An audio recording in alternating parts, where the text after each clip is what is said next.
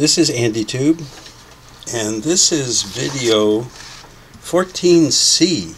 That's part of my mini-series all about tension, which is inside my series of the restoration of the Singer Model 404. If you saw part 1 of that series, it showed me removing the covers and the whole tension assembly by removing the set screw here.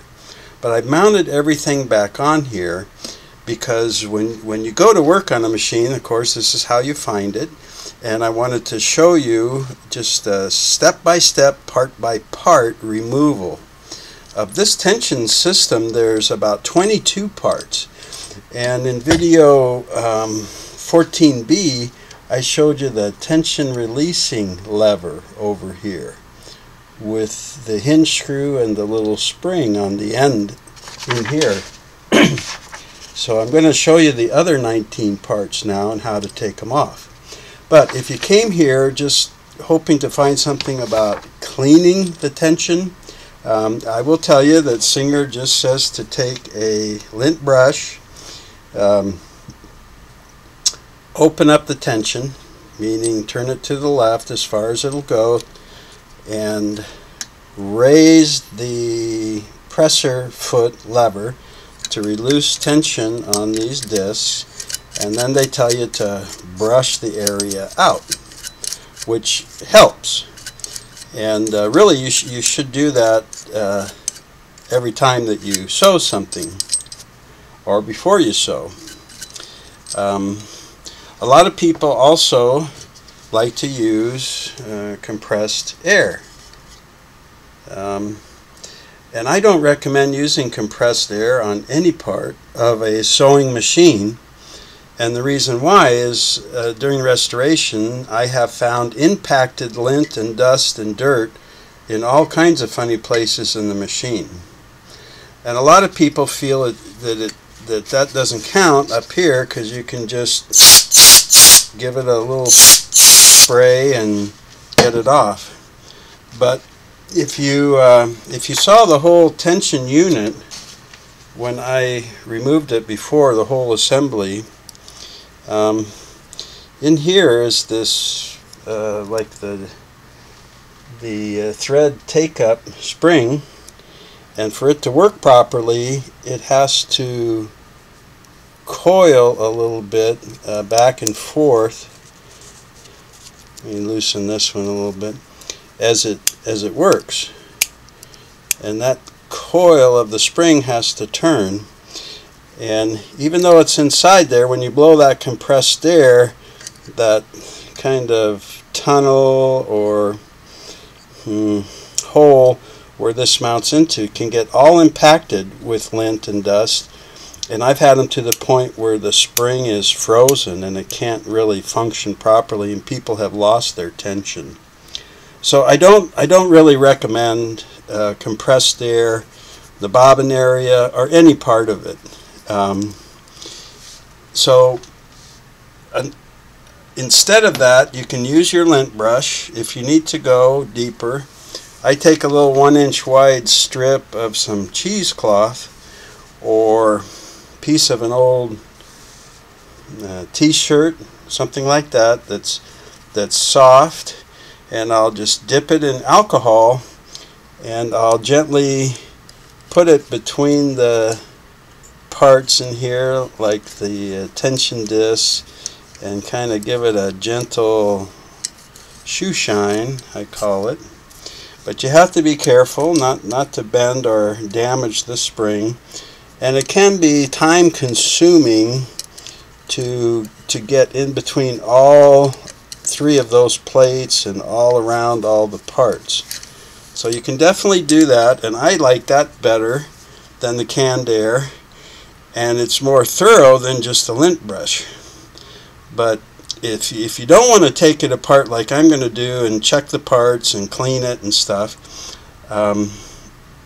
if you're in a hurry, I would rather use the vacuum cleaner hose, like the attachment hose, and raise the presser foot to to release tension on everything, and gently put that on, and be careful with that spring. Don't bend the spring. Put it on as far as you can.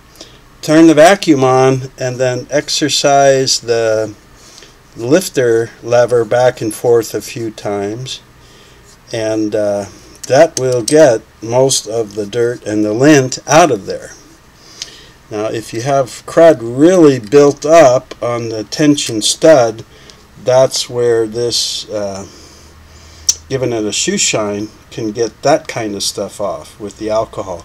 And you want to use nothing on it or alcohol.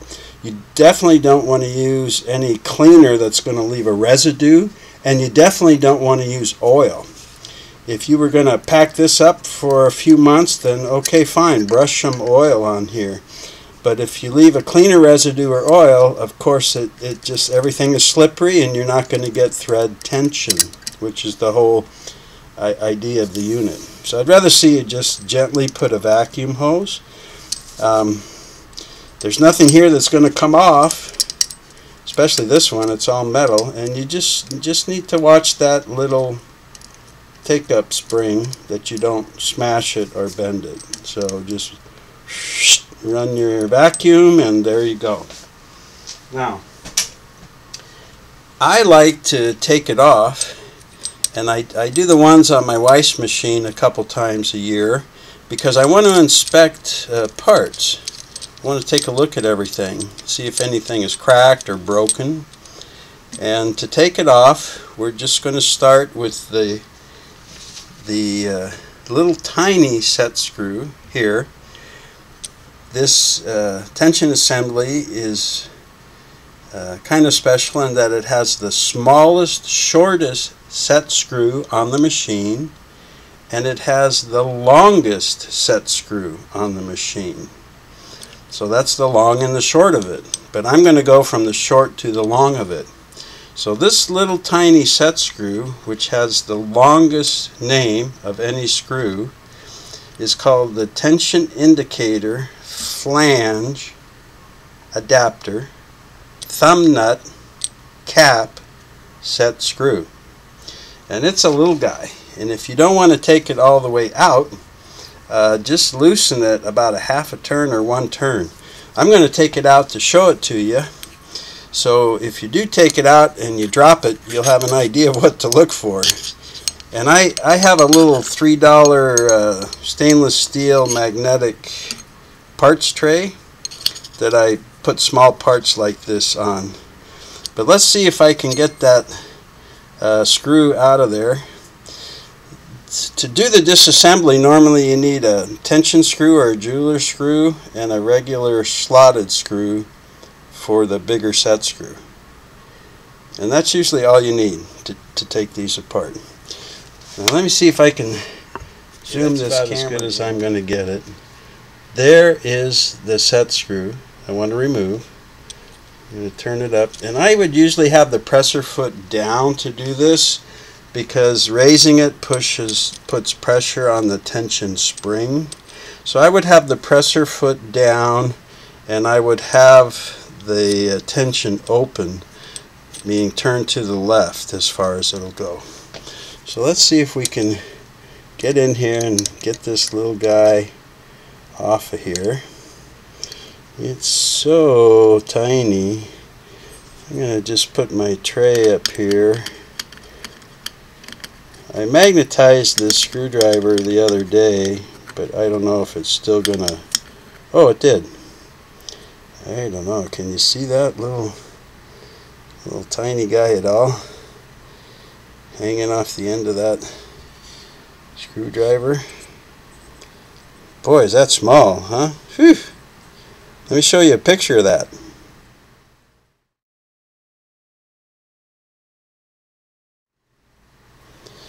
Okay, so again, if you wanted to leave that on the thumb nut and just loosen it, that's fine too.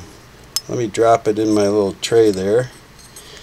So what that does is hold this cap on, this little chrome round donut looking thing in the front. and that's called the tension indicator flange adapter thumb nut cap. And all that little screw does is hold this little cap on. So with that off, you should be able to remove the cap.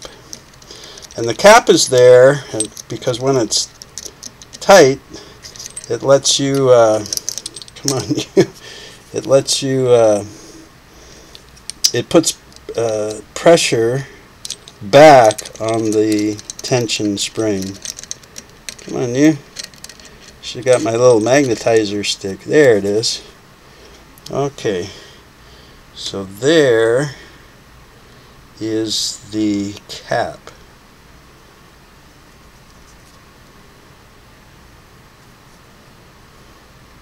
I'll show you a picture of it.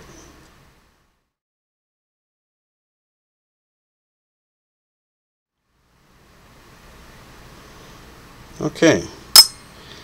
Now that we've got that off, we can start turning this thumb nut, and a lot of times it's going to bring off the adapter with it, or the flange adapter, and that looks like what's happening here. All kinds of parts are falling off.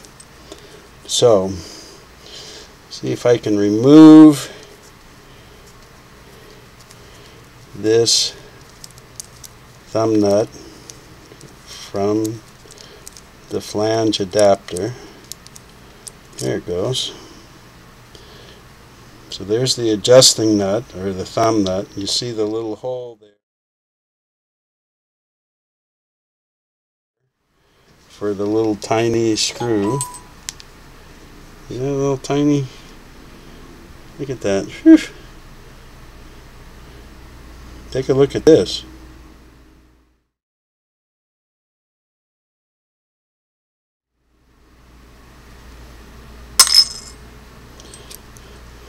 Now, once that came off, then the tension indicator flange comes off. That's the part with the numbers.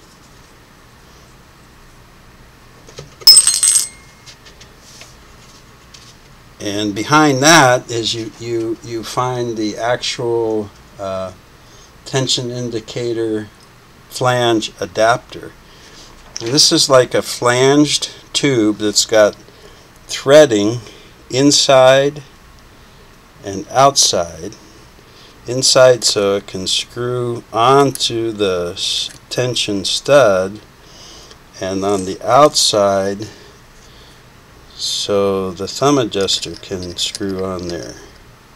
So that's why it's kind of threaded inside and out.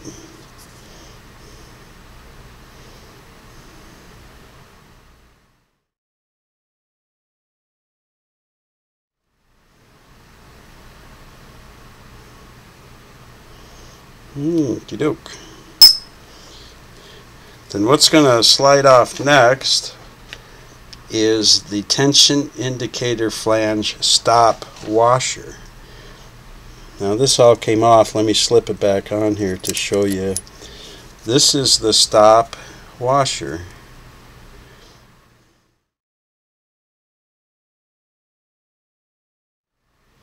And that's what braces the top of the beehive spring, or the top of the small part of the tension spring.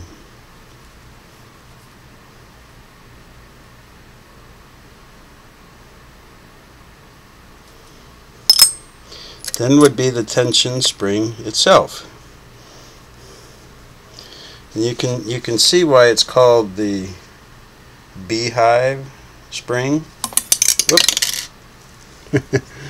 And by the way, I've also occasionally heard it called the pyramid spring.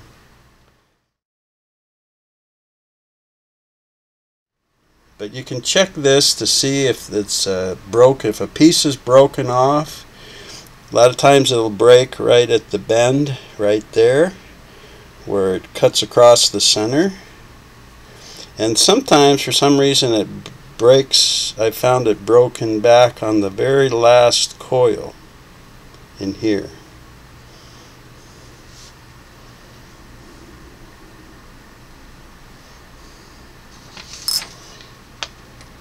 Now this part is just called the tension indicator, and it's got the negative and positive on the top, and this is what your tension releasing pin pushes against. And if you look at the back side of it, you might be able to see where it's got marks from that tension releasing pin right there.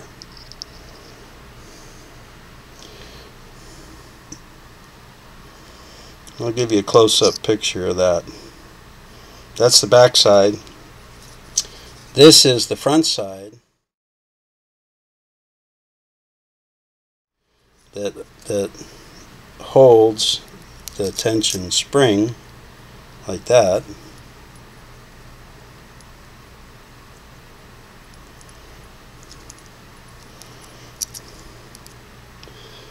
And we'll take a look at that closer here.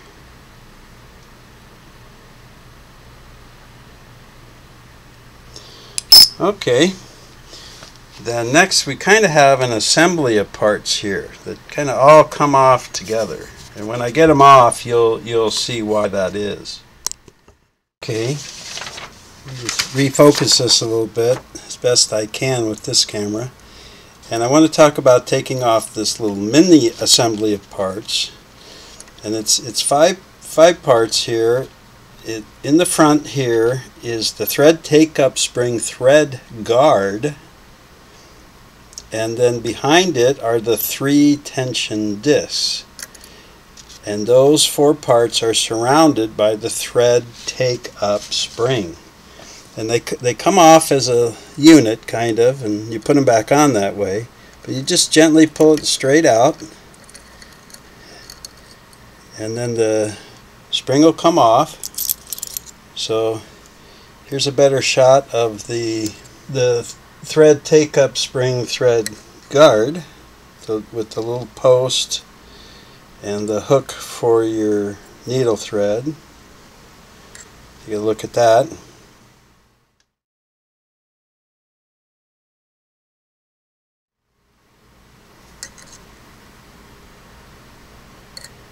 Okay. And then behind it are the 3 tension discs.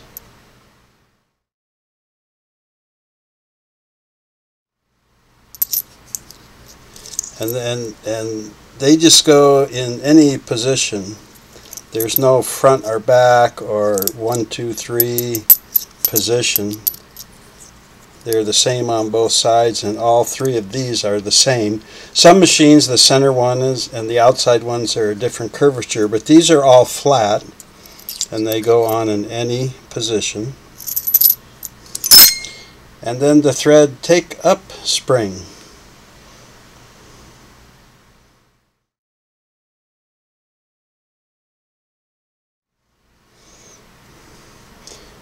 In that spring is the last little coil is bent in, so it guides into the tension stud.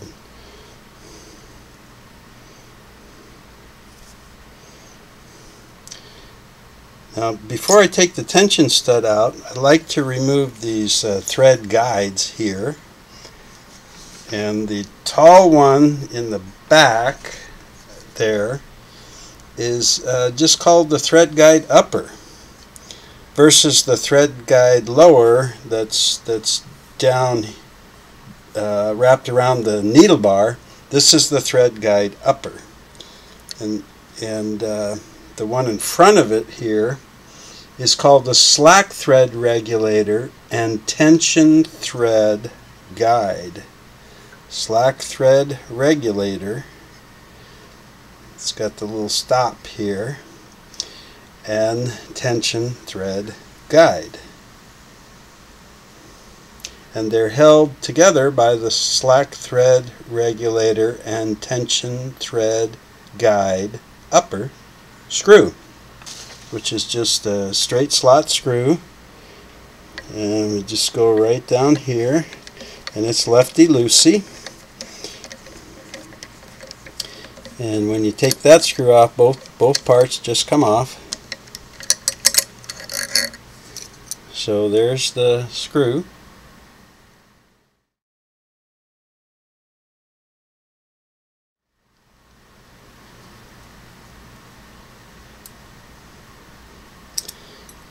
And then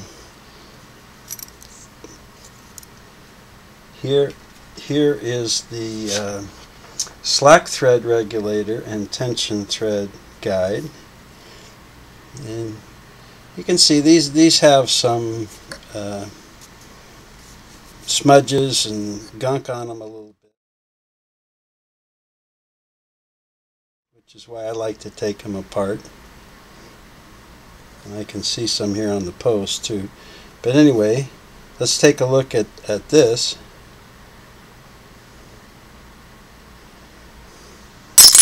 And then the thread guide upper that goes in the back.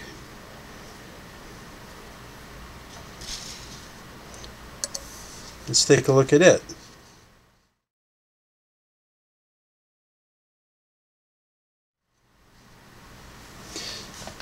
And this is why I said there's actually a couple of thread guides on it. This upper one up here, when you're bringing your thread down from the thread guide on the arm and you wrap it around the assembly and through the disc and back up to the take-up lever, it goes in and out of here.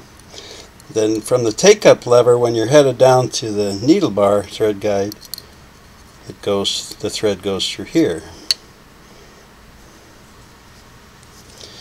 Okay, so now what we've got left is the tension stud set screw, and inside here is the tension releasing pin. Now you can take out the stud and then shake it and get the pin out. If you're not going to remove the stud, sometimes a little magnet can pull that out, or sometimes you can hook the little flange on the end of the pin with your tension screwdriver and try and drag that pin out.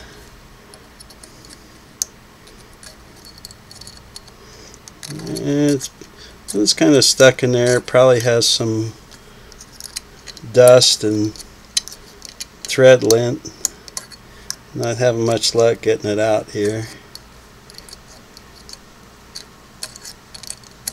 Okay, so sometimes you can stiffen up your lint brush and drag it out. Nope, so I guess we'll take out the whole stud. And to do that, you want to release this tension stud set screw. So for right now, I'll just take a screwdriver and it loosens to the left, lefty-loosey, and give it a few turns there to loosen that up so I can pull out the tension stud. There.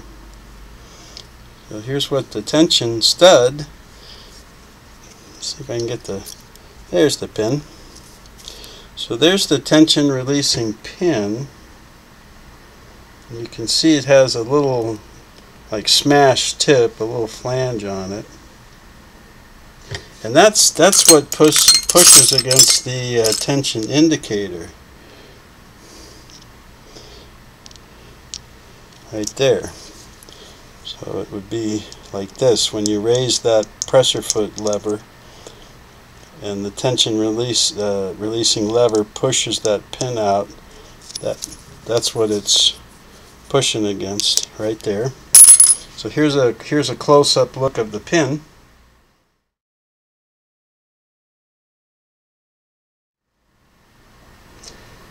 And then Okay, now let's take a look at that tension stud. That's how it sits into the machine. You can see that the stud is split here, right down the center, and the hole in the back, that's for the tension releasing pin. And you'll see this gear or flanges, and those are for on the spring where that last coil is bent in, so that when you slide it on, that bent coil is going to slide into one of those grooves, and that holds it so that you can actually, the spring can coil and then uncoil, and you have tension. So if that little tail or bent coil breaks off, which it can, then you will lose your tension because the spring can't operate properly. So that's to check another part. And then I'll give you a close-up view of this.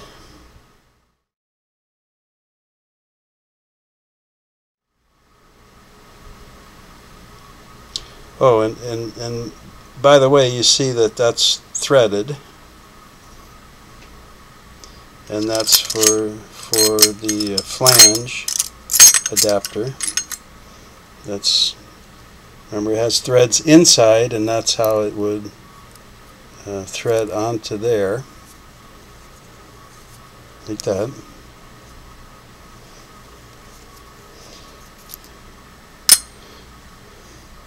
So we started at the short of it, and now all we have left is the long of it, and that's this long set screw, the tension stud set screw, and it has to be long because it has to go from the face all the way over to here to hold that tension stud. So let's take it out. It's lefty-loosey, but if you've never taken it out, it'll surprise you because it's lefty, lefty, lefty, lefty, lefty, lefty-loosey. It's got about a ½ inch of thread. It has more thread than most of the set screws are long. And once you get it worked out there where you can get your fingers on it, just keep going. You'll feel it when it comes free, and then you can pull it right out. There's the long of it. There's the longest set screw on the machine.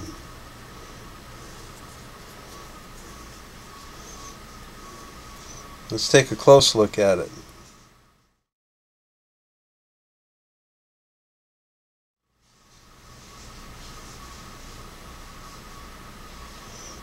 Okay, so by comparison, see if I can dig around to the bottom of these parts here and find that little tiny screw with the big name, and there they are, the long and the short of the tension assembly,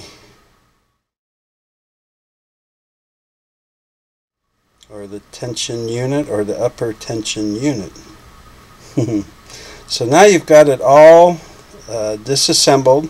You can check for those damaged or broken parts.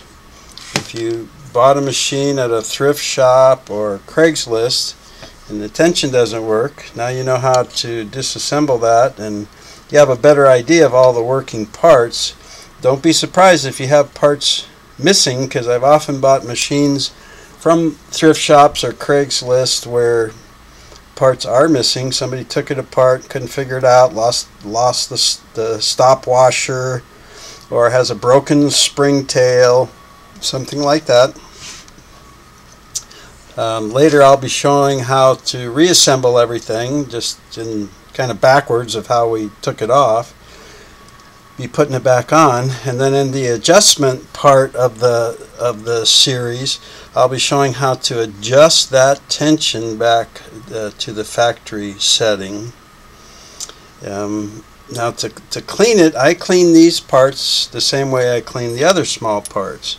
So if you have watched or would like to watch part 10A of the 404 series, you'll see that video on how I use the crud cutter and a hair dryer to wash and dry all of the little parts, and I clean these the same way. So I'll put a link to that below, and I think there's something I can put on the end of the video too, a card or annotation or something, and I'll try and figure that out. I'm not a big videographer, computer guy, but for sure I'll put the click link below to part 10A, or you can navigate there yourself. Part 10A of the 404 restoration series.